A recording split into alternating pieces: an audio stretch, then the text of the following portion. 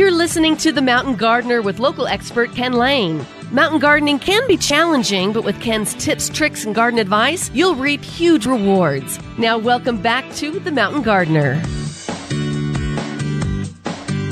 And welcome. You have tuned into the Mountain Gardener Hour. We've been doing this for lots of years, creating garden content, garden advice, garden inspiration for the mountains of Arizona. And it is unique.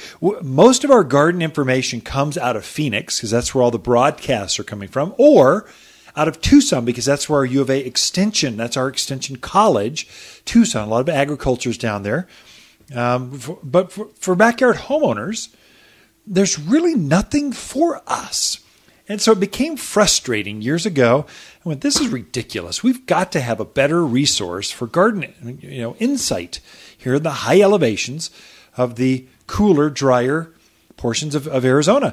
And so I started writing a garden column. I started, and that was the outline for the actual radio show. I used to take call-ins, and it's just changed over the years. Now we're into podcasts and newsletters, all kinds of crazy stuff. It just gets more and more just funner all the time as this internet social media stuff becomes where the small guys, little backyard gardeners, small business owners, we're doing things now that the big guys, the box stores, the predators that come in and take over and destroy your community, they dream they could do this. They wish. But they're just after turns and cranking things through, not that connection with the community. So we host garden classes and radio shows.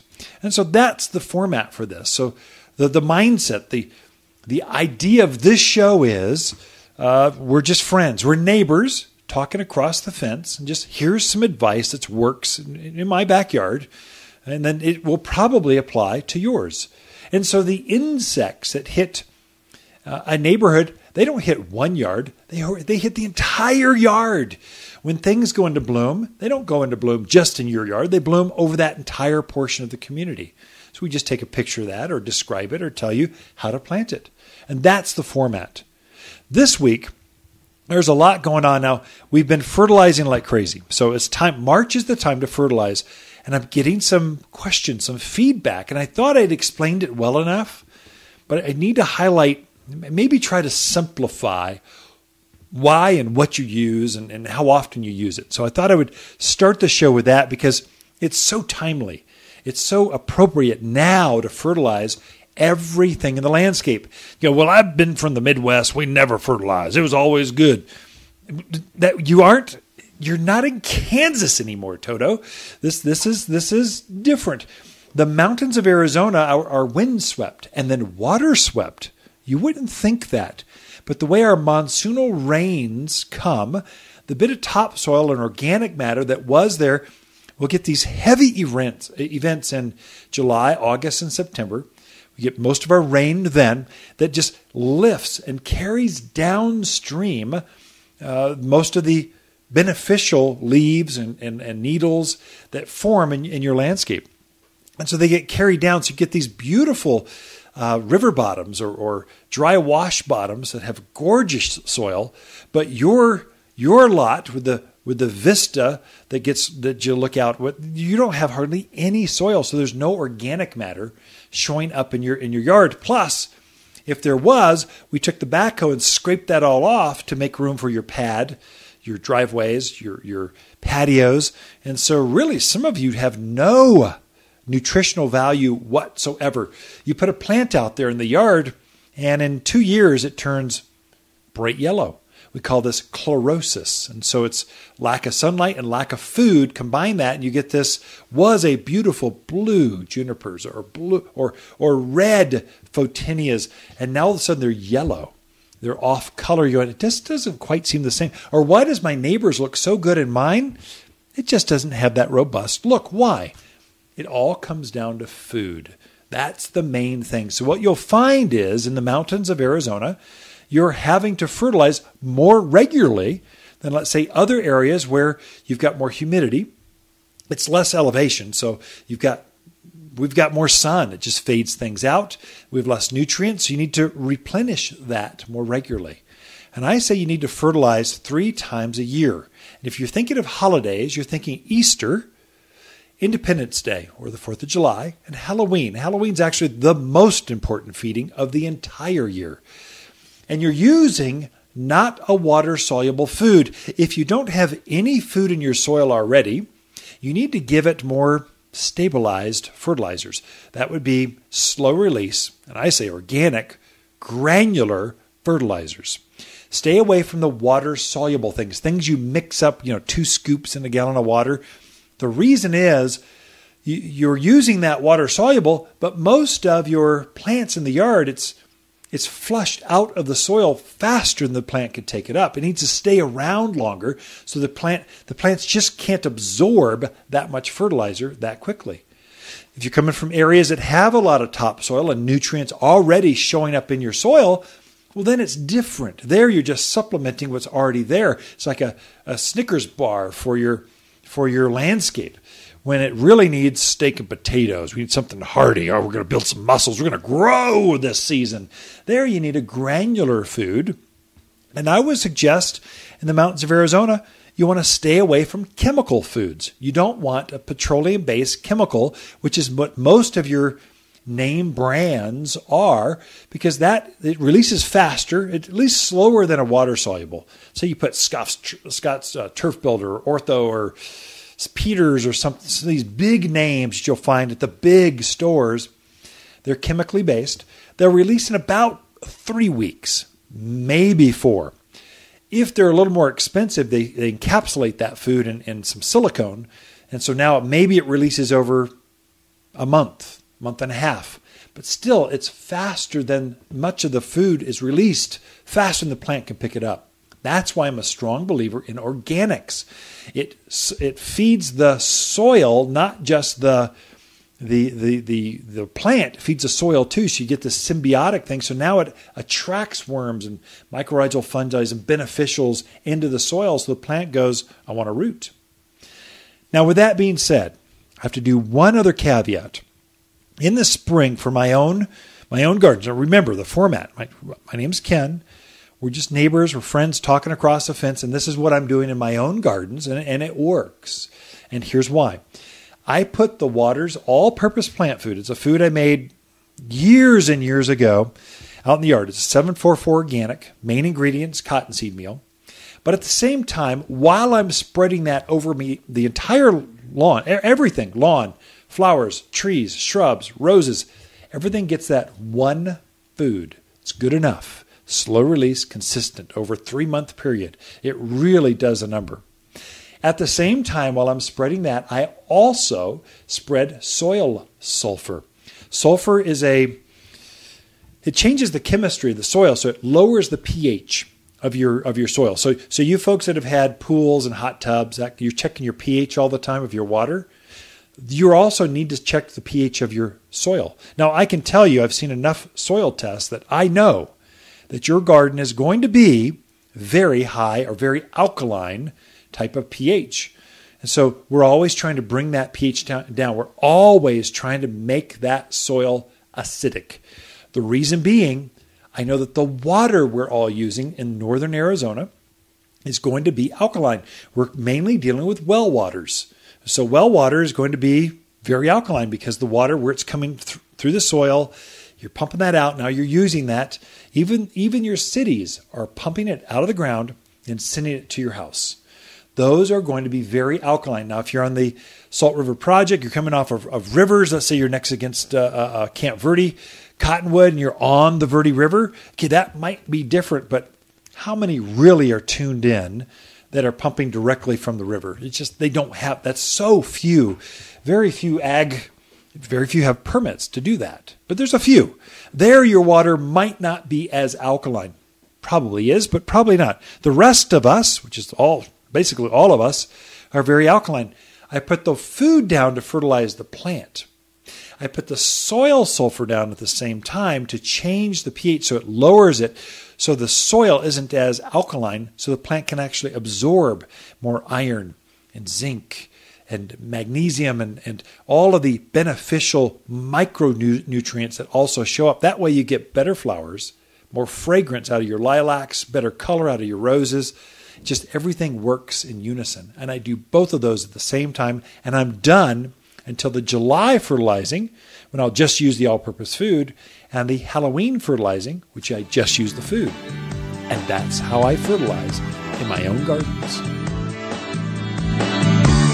You're listening to local garden expert Ken Lane, also known as the Mountain Gardener. Ken can be found throughout the week at Waters Garden Center in Prescott. Listen each week as he answers timely garden questions unique to mountain landscapes.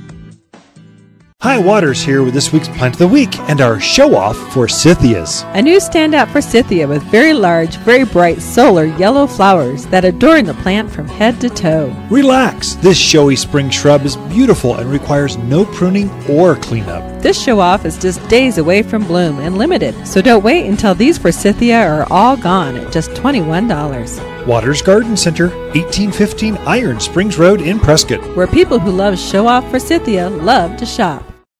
You're invited to Waters Garden Center's 56th Spring Open House. Last week's storm stalled the celebration, so we decided to keep on celebrating. We have even more spring plants to show off, new for 2018, drawings, and more. Saturday's 9:30 class is titled Spring Trees and How to Grow Trees Better. All weekend there's giveaways, access to local plant experts, and hot dogs on the grill. Join the fun at Waters' 56th Spring Open House all week long. You're listening to The Mountain Gardener with local expert Ken Lane. Mountain gardening can be challenging, but with Ken's tips, tricks, and garden advice, you'll reap huge rewards. Now welcome back to The Mountain Gardener. And we are back with Lisa Waterslane in the studio. Each week she comes with your garden questions. It's just good to hang out with fellow gardeners and just chat amongst ourselves and then listen in to what other people are asking, questioning. And that's what this segment's all about. Lisa brings those questions to us. Lisa, welcome to the studio. Thank you. Always good to be back. It is. Why? Because it gives me a chance to sit down. Yeah, it's been kind of crazy. Yeah, it has been busy. At the garden centers we're going. So last weekend we had our spring open house, 56 spring open house. Of course, it snowed last weekend. Skip of snow out there. And but still, people were engaged. They were ready to go. People are ready to garden. They truly are. We had that warm weather early on that I think people started going, oh, and then it got cold and they went, oh. Yeah, but, you know, those people that truly love to garden, to be out in the yard, they're out no matter what the weather. Gardeners come no matter what the weather. That seems to be the case. You can tell who the gardeners are by the weather. Yeah. Sometimes I'll greet people, it's raining out or something. I go, that's a sign you're a true gardener. I go, what are you talking about? It's storming outside, and you decide now's the time to go to the garden center. So we go, oh, extra service because it's a true gardener. Make sure you help them out. And so last weekend, our vendors, we brought the growers, the breeders. We actually got folks that patent plants. They look for new life. And they were here all weekend. They're kind of nerdy plant people. I'm going to tell them you said that. They already know they're nerdy plant people. I mean, they hardly get out of the greenhouse. And so they were amazed that people were that busy. It was that busy with that cold last weekend. Right. So we wrote an ad and just said, you know what? Spring open house continues through this weekend. We'll just keep it going. Just keep it going. Yeah. It's hard to get those vendors to come back, the growers come back, because they live life out busy on the farm, and they're just as busy or busier than we are. They just did us a favor by coming out. But this weekend, it's still hot dogs, and we're hanging out all weekend. We're talking plants. We've got some new plants came in. Yes. And your Easter baskets look... They're beautiful. Oh my goodness. So you should describe. So Lisa puts these mixes together in hanging baskets weeks and weeks ago. And then we flush them out. These are your petunias, calibrachoas, bacopas, the mixture of spring things. They'll take some light frost, but not heavy. They won't take a freeze. It's best to have some color instantaneous. And we sell them for $5, $7, $10 less. Just now through Easter, they're $19.99. As soon as Easter is gone, it'll be $24.99, that kind of thing. Right. So it's beautiful bright color to put by your front door, especially if you're entertaining. You got Easter and those things coming up. Just a beautiful shot of color to put there. But you're right. Keep an eye on that weather. If we get those really hard frosts, which hopefully we're past, I don't know. Yeah. You'd want to protect it a little bit, but easy to bring inside or to a garage. If you need to protect them. But just put them down the ground and against the house. Mm-hmm. That would probably, from here on, be enough, at least for the lower elevations, under 6,000 foot. You folks in Groom Creek and Williams and the higher Flagstaff, that's a little colder. That's that. Right. It's this Camp Verde, Cottonwood, Sedona up to Prescott, Highland Pines and those areas, under 6,000 foot, you're fine. I think you're good to go. Mm-hmm. We actually take those baskets at our house. And if we've got company over, and we will on Easter, we take them out. We take the hanger part off. We take them out of the basket. And this is cheating. Don't let any of our friends know. We just plant that right in our pots. Right. And it looks like they've been growing there for like all winter, and they were put in yesterday.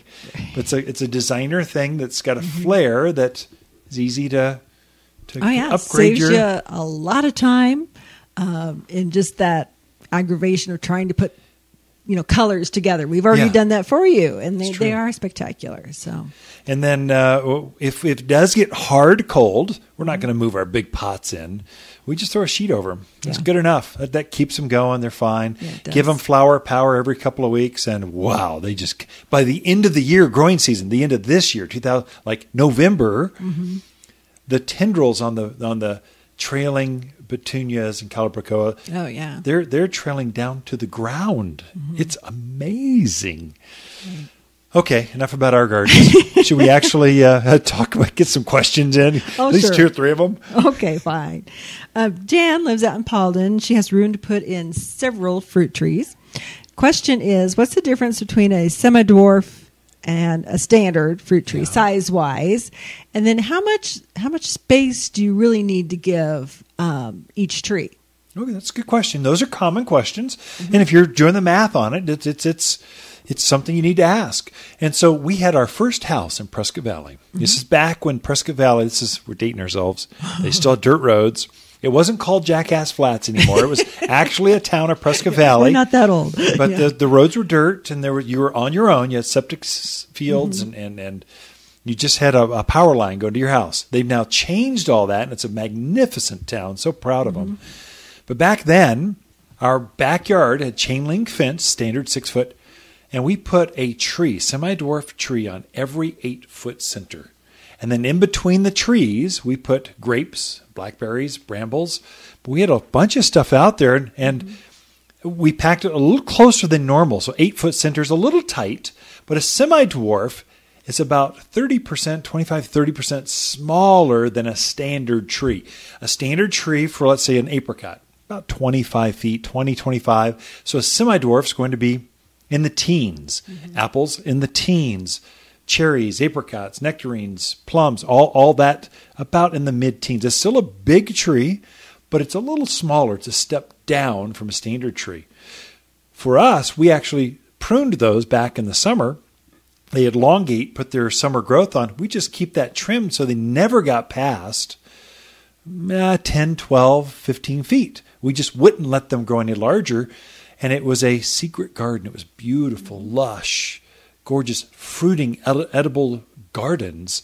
Even the dog run, which was the side patio, leaning up next to the garage, had the same design, and it was gorgeous. It was lush, and it was delicious. So you can do the same. So that's the difference. Spacing, I would say every 15 feet or so is probably normal for a standard tree if you let them go. You can definitely go smaller. We actually grow, what's a cherry? We have a peach tree currently in a big pot, a fig in a big pot. You can grow them in a bigger pot. True genetic dwarf is going to be small. We're talking hip, chest high, tiny. They're genetically dwarfed. That's too small for most folks. Most folks want in their landscape a semi-dwarf or a standard. We've got both out in the garden center now. Okay, so we covered that one. Next question is from Annie. There we go. More fruit trees. People are putting in fruit trees Yeah, and yes, vines yeah. and all. I guess this is more raspberry, blackberries. Wants to know, do you have to grow them on a trellis or a fence, or can they just be planted in the yard and free? Let them be free. To be free. I would say blackberries, currants, gooseberries, blueberries can be free. Those are all upright, strong growers. The one that, or the two, I guess, that really does need to climb up something if you're really going to get production are raspberries and grapes. Those two things need to climb up something, be tied to something, a trellis, a fence, something. Blackberries, we had ours tied up to a nice trellis to make it pretty. Mm-hmm. I like art and edibles. And finally, blackberries, they just grow if they're happy. They just grow and they start supporting the structure they're on. They just have these big canes and they grow and they start to spread and come up in other beds. That's what a bramble does. Mm-hmm. Raspberry's a little less aggressive, but appreciate. I think you get better production out of those. Now, with that being said, everything can be trained to go up something that keeps the fruit off of the ground. Mm-hmm. If they want to trail some, helps you just guide and train those things so they're easier to maintain and keep them back against a fence or back against a walkway. Helps you to maintain where they're at. Mm-hmm. So you can do either. Come in, take a picture for that space, bring it in. We could help guide you on spacing and how many and what pergola or thing to put back there. But all of those edibles, all of them can go in right now. You'll get production this year. Ken and Lisa Lane and the Mountain Gardeners. Be right back. The Mountain Gardener, your source for garden advice right for the higher elevation of Arizona with local garden expert and the Mountain Gardener himself, Ken Lane. Listen in every week for Ken's tips, tricks, and techniques that are guaranteed to make a difference in your yard this season. In a new place, it's difficult to know who to trust, how to get help at the house, and which nursery will simply do what they say they'll do. At Waters Garden Center, we're here to help, in the landscape at least. Our team of plant ambassadors know your neighborhood, the plants that add color, increase privacy, and add fragrance and beauty. And we can show you exactly how to plant locally, or we have teams to do all the work for you. We are Ken and Lisa Lane, and we guarantee our plants will live up to every promise here at Waters Garden Center.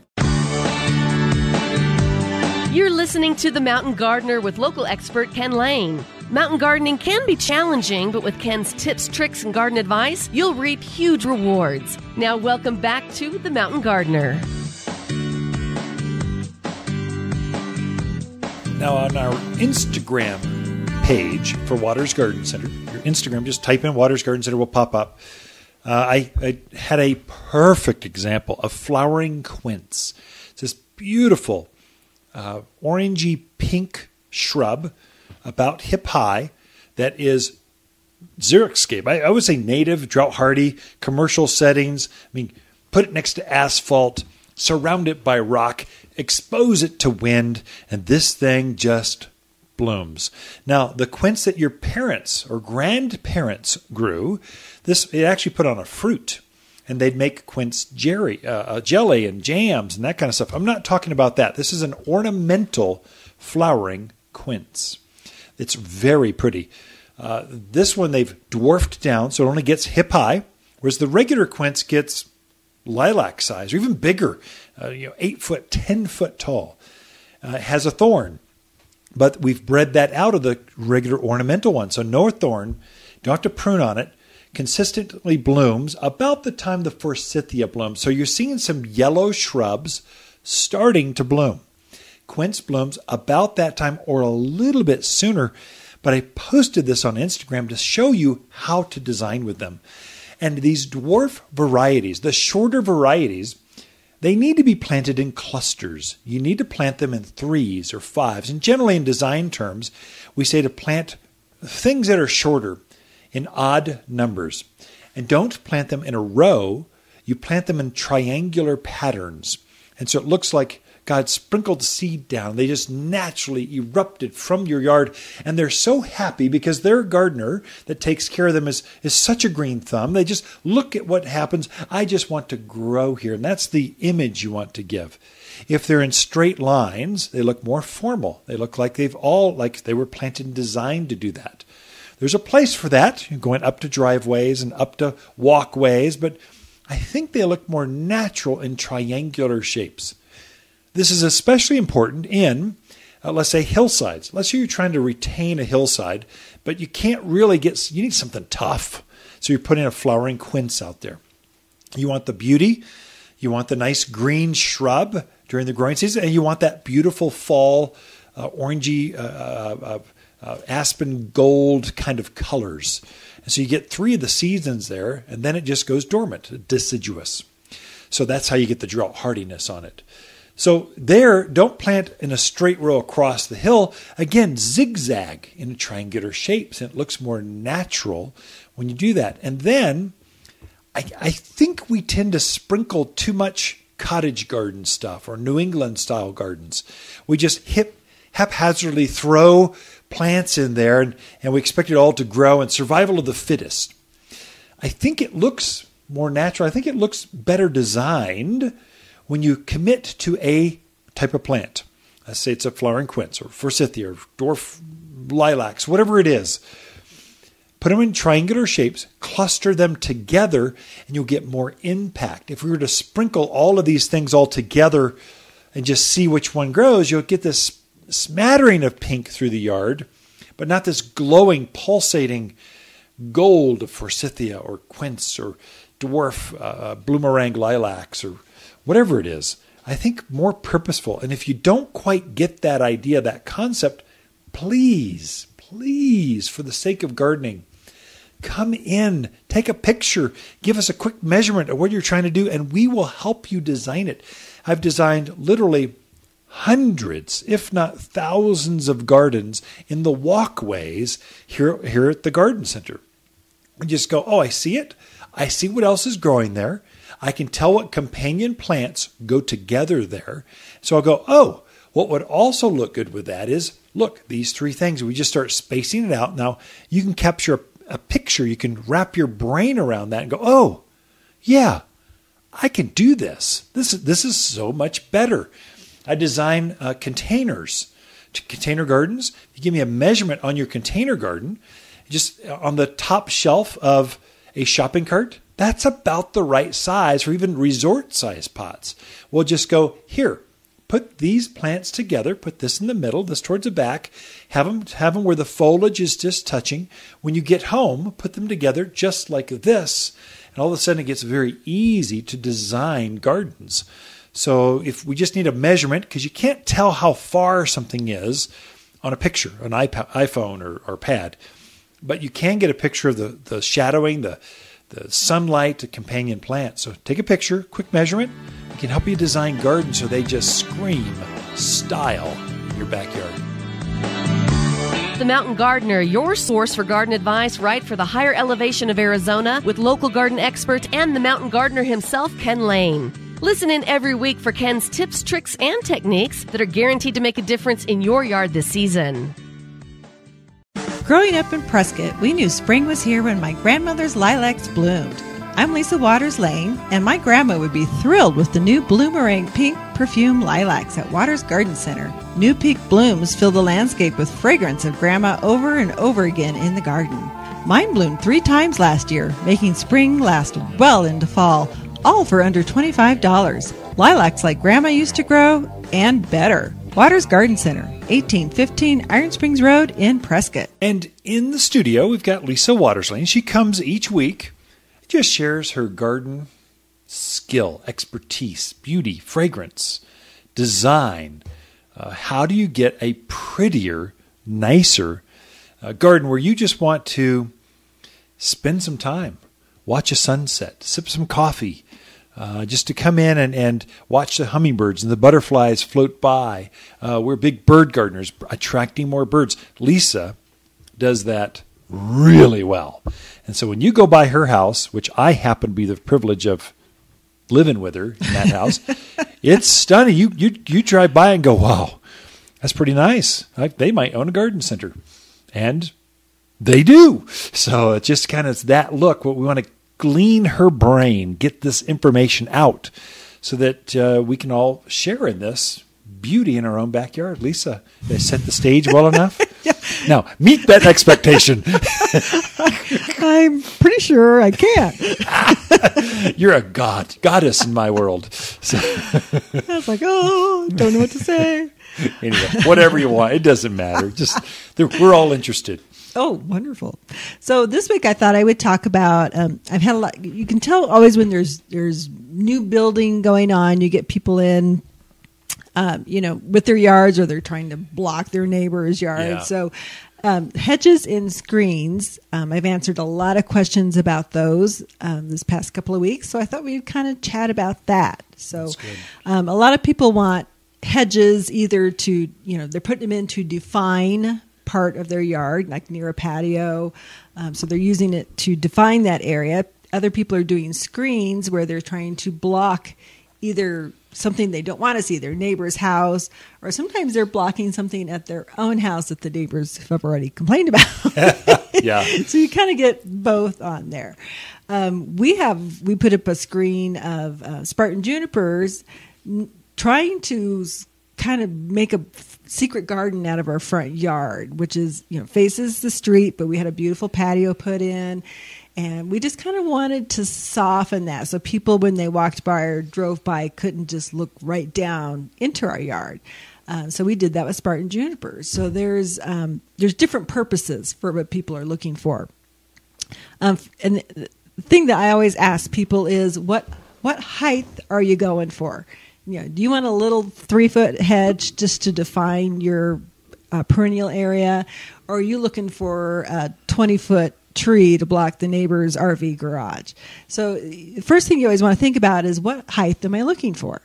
Because if you only want a 4-foot hedge, I wouldn't recommend putting a photini in there. Yeah, I know. 15-foot beast. Right. You'd be cutting on it every other week. You'll be constantly pruning on it. If it's a going in front of your front windows, you don't want something that's going to grow up and that you're going to have to be constantly cutting back to look through the windows. Or maybe you do. I don't know. Good question. Yeah. So think about the height that you want it to be, because it's going to define what type of plant you can put in there.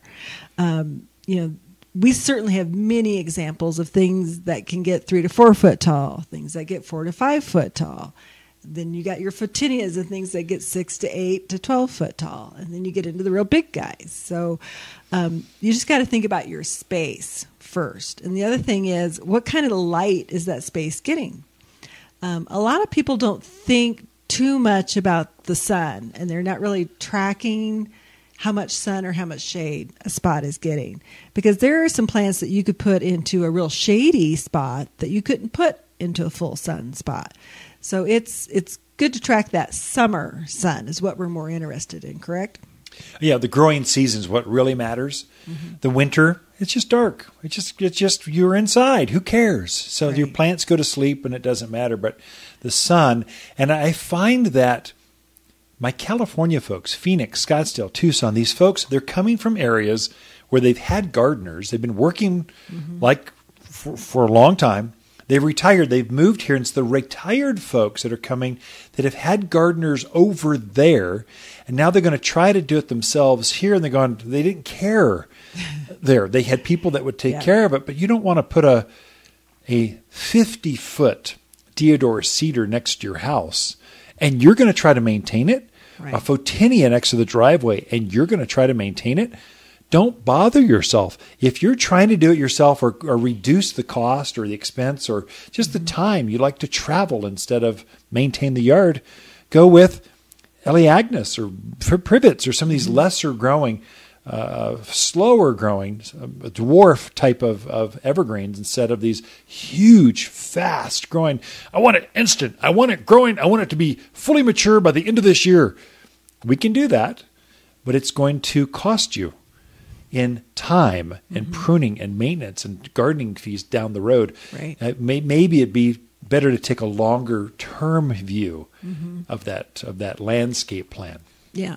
The other thing to think about is, especially if you're doing hedges, are you the type of person that likes perfect squares? True. Or are you more of a freeform gardener? You like that natural look out in your yard. So there's some that lend themselves perfectly to being hedged. Some of the cotoneasters, junipers, the photinias, things like that. They don't mind if you're cutting them all the time to keep them in nice little squares or shapes.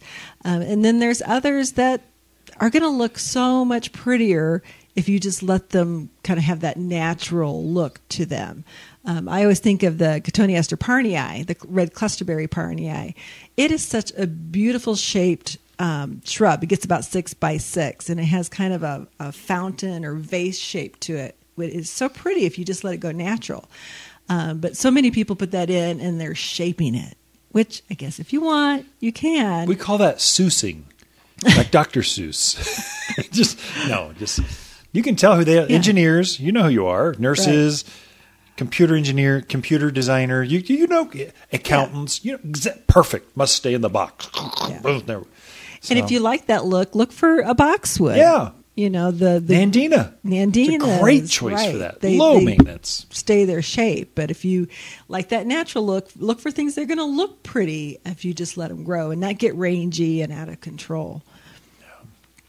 So if you're looking for things that are taller, so say you want something in the 12 to 15 foot range, there's 2 junipers that I like for that, and that is the Spartan juniper and the Wichita blue. And I love those because they get 12 to 15, so they're not going to get huge out of control, but they grow pretty fast into their size that you want them to be, and so easy to take care of. Yeah. If you don't want to be out there every single weekend trying to maintain them, those would be perfect. We use Spartans in our front yard because we wanted the green. Right. We've got quite a bit of blue. We had a lot of natural colors. We wanted something contrasting. So green worked for us, Spartan in the front. And we've not done anything. No. I mean, we had spider mites on them one year, but no, that was it. No trimming. We fertilized regularly because we were trying to push them up to size so that we get that screened effect. But talk about low maintenance, methodical growth, just consistent, easy to grow. And we've done Wichita blue before in the past. Maybe that's why we went Spartan. Well, we've done the blue one. Let's do the green one. And we kind of get bored with plants, and we want to have fun with it. So we used the same way the Wichitas. Yeah, certainly take the sun and the abuse, the wind. Yeah. They hold up really, really well. The other one that a lot of people like to use is the emerald arborvitae. Oh, good call. Yep. Yeah, and that has a little bit different look. It's very attractive, and maybe you have a different opinion, but that hot wind and sunspot, I don't know. I've seen them struggle a little bit there, but what do you think? I think the ridge lines with a rock shelf, they're not so good. They need some soil.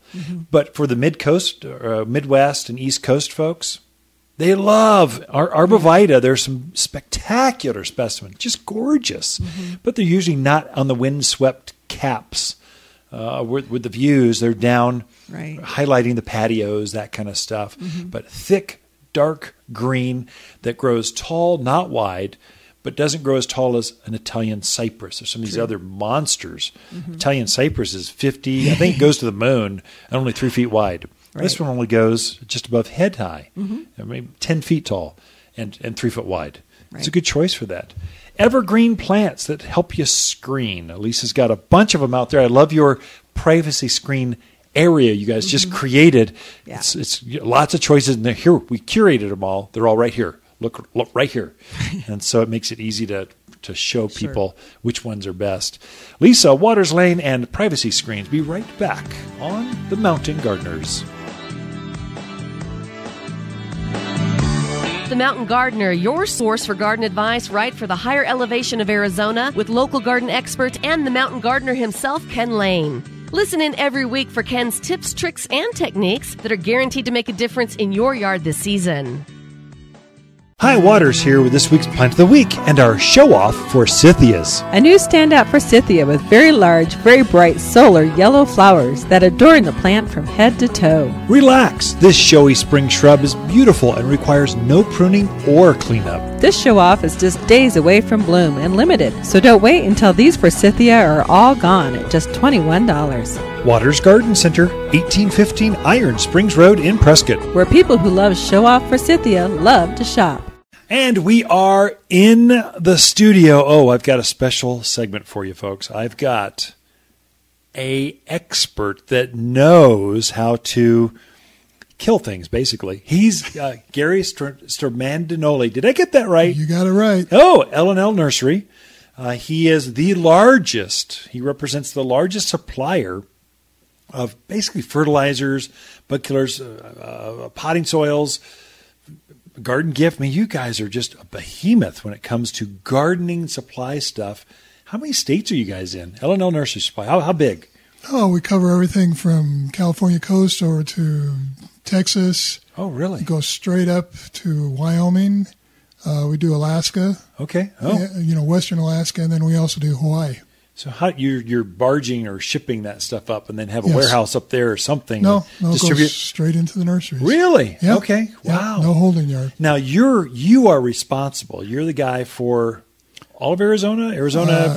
What's your territory? I'm kind of back. I'm just northern Arizona now. Okay. If you draw a line from Lake Havasu over to Pine Top Lakeside and then north, that's my territory. So Gary was in the eye. I was teaching our staff on scale, pine scale, and then how to best effectively, how to keep pines healthy. That was it. And so he's one of our trainers, and you really don't deal with consumers. Correct. Your main focus is the garden centers and then making them as smart as possible so that they can represent, make sure the consumer uses it correctly. And so you were training our staff on Pinyon Pines. I'd love to go deeper with that. If you don't mind sharing or getting it down to consumer level or listener level, if someone's got a pinyon pine or just pine trees in general, because flathead borers, bark beetles, tip borers on cypress, they get into evergreens. So we have evergreen forests here. So the bugs seem to be specialized in eating evergreens. And so you were training us on that. Pinyon pines, let's start with that and see where it goes. Yeah, the pinyon pines, what you want to look for is any residue on the needles or down towards the branch itself. Okay. Look closely at it, see if there's any reddish or you'll be able to tell, if there's a scale on there. Scale's difficult to kill with an insecticide, so you basically have to smother it. Okay. So what you want to use is a summer oil or a horticultural oil. Spray the trees. Generally, you see it starts out in the springtime as the weather warms. And spray the scale down or spray the tree down with a horticultural spray. And it smothers that scale that's on the branches. And that's the best way to control it. And it's environmentally, friendly, I guess you'd say. Yeah, it's organic, I'm sure. It's a natural product. Put oil on your skin. Yeah, it's not a poison. Yeah. So poisons don't affect it because it builds up this coating over the scale itself, and the insecticides can't penetrate it. So it slips right off, or right. It doesn't. So the oil coats that outer shell of the scale and smothers the insect that's within that shell. So now, scale has a crawler stage. So they've had spring. They've laid their eggs. Now, then they hatch. Then they crawl up. They call it the crawler stage, up the branch, up the trunk, and they reattach themselves to the new needle growth. Right. And so on the needle, you'll see this little black dot, or it looks, you can't see it's an insect. It looks bumps. like someone took a Sharpie and just kind of put a number 2 pencil on each of the needles. It actually pierces that needle and sucks the juice out of it till it dies, till it shrivels and dies. Yeah, you see a yellowing and then a browning of that needle. Gotcha. That's an indication of scale. Right. So once it attaches itself, it'll put a hard surface over the body of that to keep ladybugs and praying mantis and things off of that insect, but it's still alive underneath that scale. Right. And you're saying if we coat that with an oil, it'll suffocate that insect. Correct. Yeah. That's good to know. I knew the crawler stage, it would kill that, but then anything will kill a crawler. An insect, it's got a soft body, and so they just attack a tree by the thousands of insects. So every single needle will be infected with the scale. So I've always said use the systemic drench. So use the plant protector at the base to taint the soil. So when they attach that needle, when they pierce that needle, it'll suck the juice that's been tainted with a plant protector. One application lasts a year, but you're saying could I take care of all of it with just a spray of an oil? Yeah, yeah. Okay. The plant protector is great, but basically it's most effective when the tree is actively growing. Correct, yeah. So during the wintertime, it's not going to do anything. And True. they're not that active in the winter. They're more active as the weather warms up. This year we're seeing it earlier than usual. Oh, yeah. But they can affect it all year long, especially in the warmer weather. Well, we had such a mild winter this year that I don't think the scale ever stopped sucking the juice out of that tree. The sap didn't slow down. Usually if you go down to single digits, 0, sub-zero, everything locks into place. It just stops flowing, and so the insect stops eating and almost hibernates. Well, they just kept going this year, and we're seeing more damage to the pine trees than ever, basically. So now, what about the height of a tree? So if I can't get that spray that high, let's say it's a 30-foot pinyon pine, a hose and sprayer will take you a certain angle. You got to spray it from a couple angles to kind of get the whole needle growth. It's hard to spray a big pinyon pine. Could you use plant protector and the oils in conjunction to kind of thin the numbers with the oil, and then the more permanent fix for the entire structure would be the plant protector? Yeah, What's your thought on that? Put it around the base. Make sure you get it out to the root. Out to the perimeter of the tree, the drip line of the tree, because that's where the roots are taking up that insecticide. Okay. The other way to do it is with an ace cap. Oh, that's a good thought. You're actually implanting it into the tree itself. Yeah. So that if you have plastic down or some rocks or something where you can't get to that root system with the insecticide, the ace cap is a material that you drill as a capsule with the insecticide in it.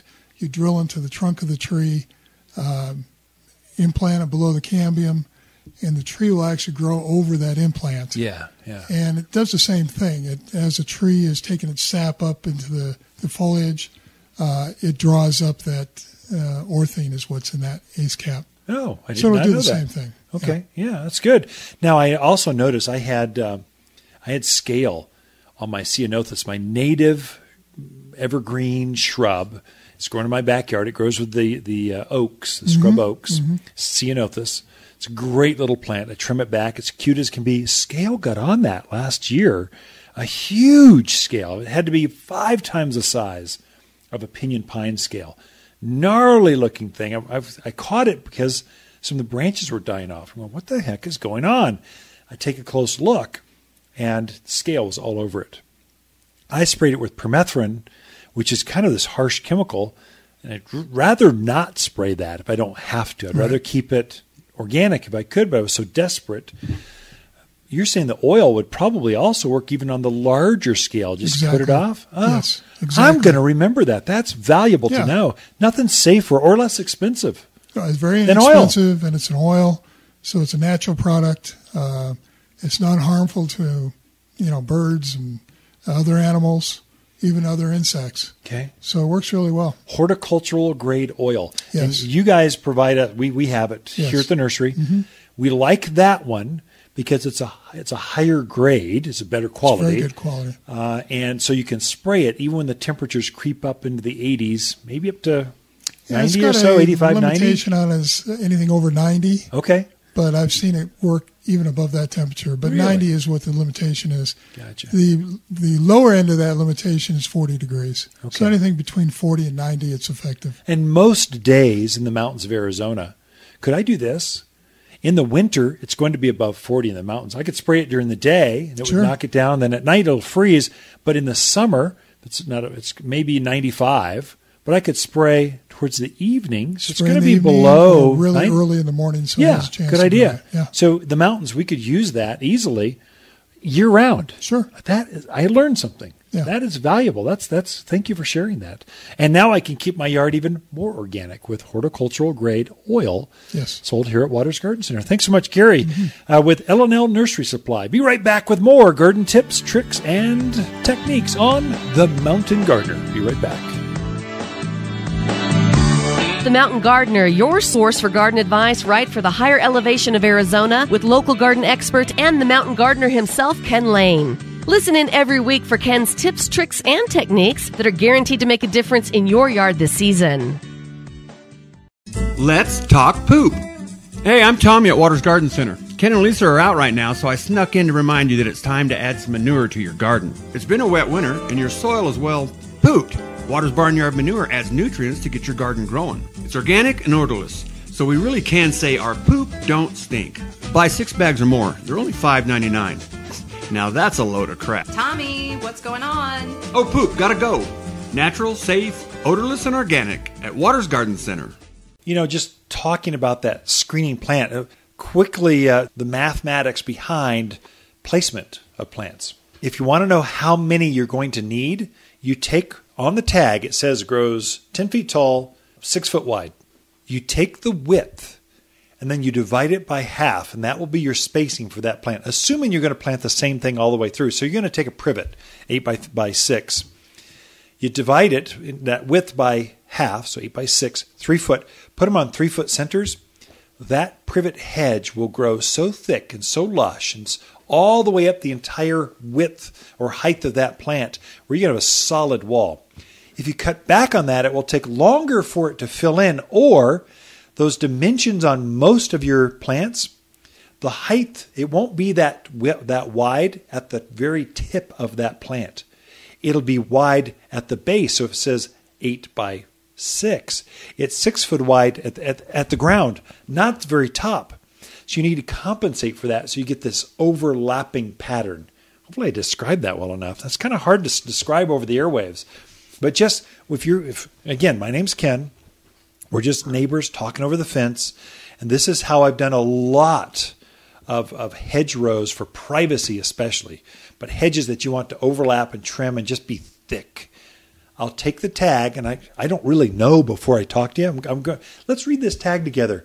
I'm doing the math. I know we got to do 15 feet. I'm going, 6. So we got, says 6 foot wide. You want 3 foot centers. You're going to need 5 of those. And I'll just quickly help you pick 5 that match. So that's a real quick way to decide how many you need. Arizona cypress. That's a 20 by 12 foot wide huge evergreen, natural evergreen. There I'd go 12 foot. I'm trying to screen out the headlights coming into my house from a T-shaped intersection in my neighborhood, or reduce dust on a dirt road or noise going down a major intersection. I want to use a big, thick evergreen. I'll go, 12 foot, divide by half, put it 6 foot centers. I'm doing a whole, the entire front yard, 60 feet. I'll put them at 6 foot centers. You're going to need 9 or 10 of these. And I'll help you pick 9 or 10 that are consistent. And that's a quick way to really up your game on spacing. You can do that math yourself. Easy once you know what to look for. An invite. This weekend we're doing trees. It's time to plant trees. It's so the perfect timing. The trees are starting to wake up. They're starting to look good. It's a good time to plant trees at that point. So we're going over what are the best trees and how to plant them. That'll be this weekend. Next week's class is really exciting because Lisa is going to teach that and probably Cheryl and some others. It's advanced container gardens. So we have over 50 pots, containers in our yard, and a lot of raised beds. Lisa puts those together. She's going to go over how to combine, what to look for, how to make it look lush, and she's going to bring out her floral designs. How it's kind of like a florist. You design sort of like that, only they all grow in together. And then the week after that, April 7, this is a big one. It's drip irrigation design and install. I'm going to teach this one myself. I've installed literally thousands and thousands of feet of irrigation pipe over the decades. I'm going to share my insight, which emitter heads to use, how to space them, how many emitters can you get off of that, how do you have just a quickie emitter coming off the hose bib that you can use for a back patio and then travel. We're going to deep into drip irrigation design. Come early for that one. It will be packed, I'm telling you. So we have classes at 9:30. And so we'll have every seat we have, then it will still be standing room only for that one. And so just be aware. Bring your own chair. That could be an advantage as well. So you could look at those classes at watersgardencenter.com. The very front page, it'll have a big class button. Just hit that and it'll pop right up. Also, Facebook, it's under Waters Garden Center, and then the events tab. You'll see all the classes right there. They're free every Saturday at 9:30. And of course, Lisa and I camp out here at Waters Garden Center throughout the week. You come in and visit, mention you heard the show and how much you enjoyed it. The Mountain Gardener, your source for garden advice right for the higher elevation of Arizona with local garden expert and the Mountain Gardener himself, Ken Lane. Listen in every week for Ken's tips, tricks, and techniques that are guaranteed to make a difference in your yard this season. You're invited to Waters Garden Center's 56th Spring Open House. Last week's storm stalled the celebration, so we decided to keep on celebrating. We have even more spring plants to show off, new for 2018, drawings, and more. Saturday's 9:30 class is titled Spring Trees and How to Grow Trees Better. All weekend there's giveaways, access to local plant experts, and hot dogs on the grill. Join the fun at Waters' 56th Spring Open House all week long. Ouch! Aw, man, another rock! Hi, I'm Rusty. You know, the shovel you're destroying trying to dig that hole? Sure, I get it. You got these beautiful plants at Waters Garden Center. Waters asked if they could plant them for you. But no, you had to do it yourself, even though they would plant, deliver, and guarantee your plants for 2 years. I hope I don't end up like that old pickaxe. Ouch! Prevent yard tool abuse. Waters Garden Center. They plant, deliver, and guarantee. You've been listening to local garden expert Ken Lane, the owner of Waters Garden Center in Prescott. Join him each week as he answers timely garden questions unique to the area. He can be found throughout the week at Waters Garden Center, located in Prescott at 1815 Iron Springs Road. Thanks for tuning in to The Mountain Gardener.